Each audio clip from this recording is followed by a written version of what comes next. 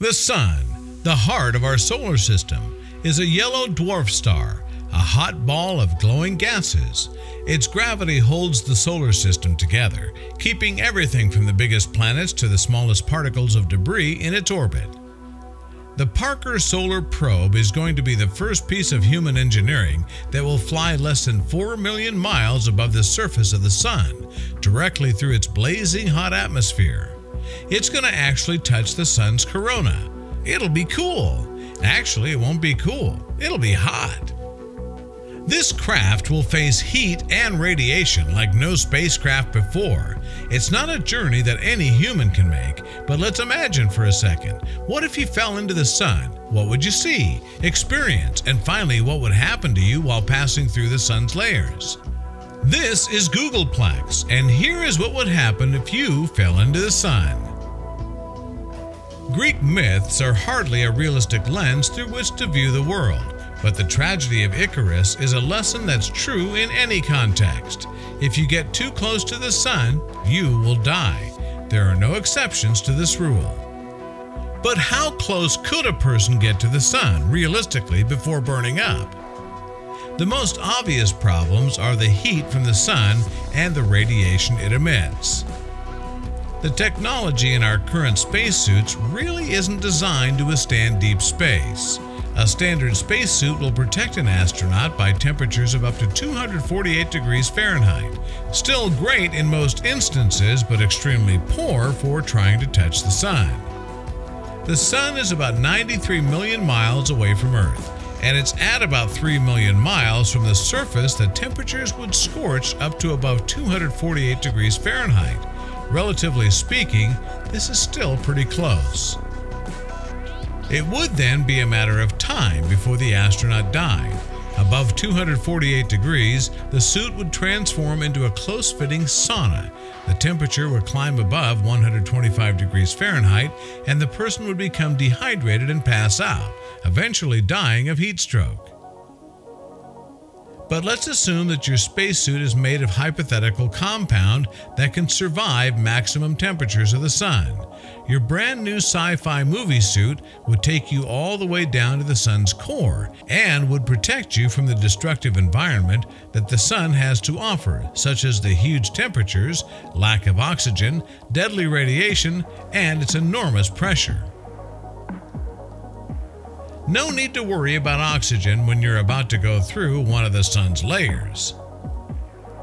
At this point, you approach the corona, the outermost region of the Sun, starting out at 2,100 kilometers above the surface and extending out to some 5 million kilometers.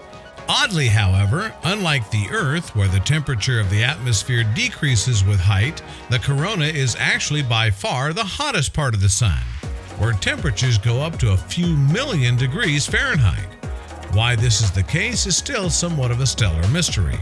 Certainly, if you are gradually falling and made it to this point, the temperature is already absurd, and the radiation too.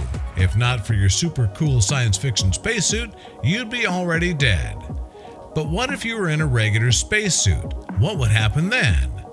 Well, first things first, you would disintegrate. At this temperature, most of the molecules that make up our bodies could not even survive. They would break apart, leaving only loose atoms. And then temperature is enough to vaporize everything you've got, a different color for each element present in your body. But even that won't be seen because of the already well-lit spectrum of the Sun. You would be turned into plasma, the fourth state of matter, just charged particles, and dispersed by the magnetic fields and solar winds. But let's return to our special science fiction spacesuit and continue our journey to the Sun. After a very long time of falling, as you pass through the corona, the temperature would have dropped to 7,800 degrees Fahrenheit, and you would be within the chromosphere. This layer of the Sun is located between 400 kilometers and 2,100 kilometers above the solar surface. The chromosphere has temperatures around 4,000 degrees Kelvin at the base and 8,000 degrees Kelvin at the top. It emits a reddish glow as superheated hydrogen burns off, but the red rim can only be seen during a total solar eclipse. At other times, light from the chromosphere is usually too weak to be seen. The chromosphere may play a role in conducting heat from the interior of the Sun to its outermost layer, the corona. Because the gravity of the Sun is so strong, you would be descending roughly 28 times faster than if you were falling towards Earth. And in no time, you would reach the lowest layer of the Sun's atmosphere, photosphere. It is about 400 kilometers thick. This layer is where the Sun's energy is released as light. Because of the distance from the Sun to Earth, light reaches our planet in about 8 minutes. Here you would be faced with temperatures exceeding 10,000 degrees Fahrenheit. The photosphere is marked by bright, bubbling granules of plasma and darker, cooler sunspots, which emerge when the Sun's magnetic field breaks through the surface. As soon as you reach the Sun itself, you would sink. The gravity on the surface is 28 times that of Earth. The temperature is about 6,000 degrees Celsius. Humans can't survive 28 Gs for long. But let's carry on. There's no solid surface, just like there's no surface to Uranus. The Sun's density is 1.4 times that of water. So you would be sucked inside, kind of. Except that there are convection currents. If you happen to be just above one, you might be kept close to the surface.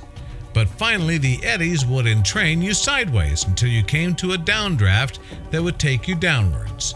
Eventually, you, not me, I'm out of there, would cycle between two layers in a convection cell, moving you up and down, above and below the depth where the density of the gas is the same as the density of your body.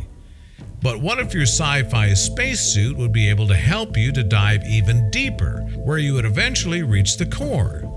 Unsurprisingly, no one would survive a stroll on the hot ball of plasma. Gravitational attraction here produces immense pressure and temperature, which can reach more than 27 million degrees Fahrenheit. Hydrogen atoms get compressed and fused together, creating helium. This process is called nuclear fusion. This would be the final stage of your journey. Sorry, but there would be no coming back except if you have a teleportation device, but that's a story for another video. Conclusion: the Sun is hot. So I guess there's one thing for sure about all of this. You're going to need some sunscreen. I really hope you enjoyed this video, and if you did, then hit the like button and subscribe to Gooogolplex for much more to come. Thank you so much for watching, and I'll see you soon.